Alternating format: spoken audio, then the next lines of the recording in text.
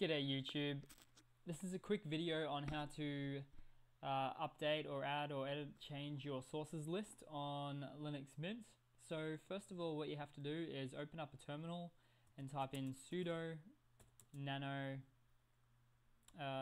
etc apt and sources.list. Hit enter, throw in your password, and then you'll see your Debian sources list there.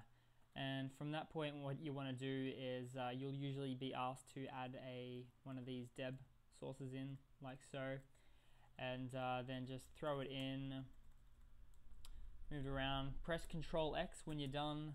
Then it will ask you if you'd like to save, hit yes, then enter, and then there you go, it will be saved. And you can see the changes I've made there with the extra spaces.